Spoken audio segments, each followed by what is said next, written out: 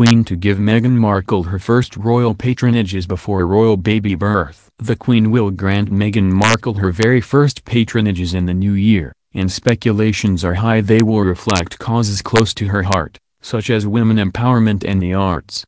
Meghan and the Queen were said to have ongoing discussions over the Duchess of Sussex's future role in the royal family. The Duchess and her husband, Prince Harry, reportedly had tea with Her Majesty at Buckingham Palace to discuss Meghan's potential patronages, with an announcement in February. According to the Mail Online, Meghan will visit her allocated charities and organizations before she takes maternity leave next spring. Speculations of Meghan receiving her first patronage came out after she met with artistic director Rufus Norris of the National Theatre. Since December 2016, the Queen has distributed more than 20 royal patronages to other members of the royal family in order to lessen her workload.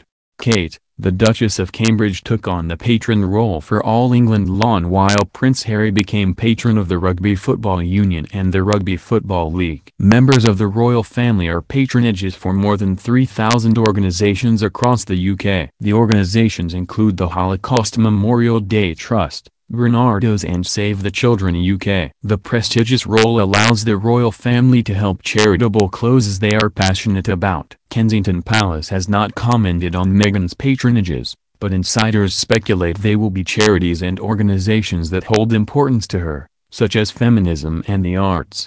Kate, who holds children dear to her heart, is a patron for the Action for the Children. Meanwhile, her husband Prince William, a keen sports fan, is a patron of the Amateur Swimming Association and Welsh Rugby Union. Meghan, who is believed to around 5 months pregnant, will be birth to her child by next spring. Since marrying Harry in May, Meghan has now adjusted into her role as Duchess of Sussex, but academics say she has left her feminist ways behind and is molding into a submissive royal woman. According to an academic paper published by Celebrity Studies, authors Laura Clancy and Hannah Yolen claim Meghan is in the middle of a conservative, upper-class makeover in the royal family.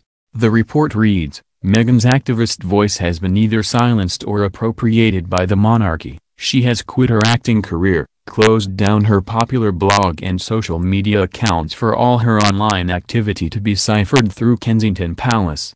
Meanwhile, Markle is said to be receiving Duchess lessons from the Queen's advisors, to be brought up to speed with protocol and expectations of life with the monarchy.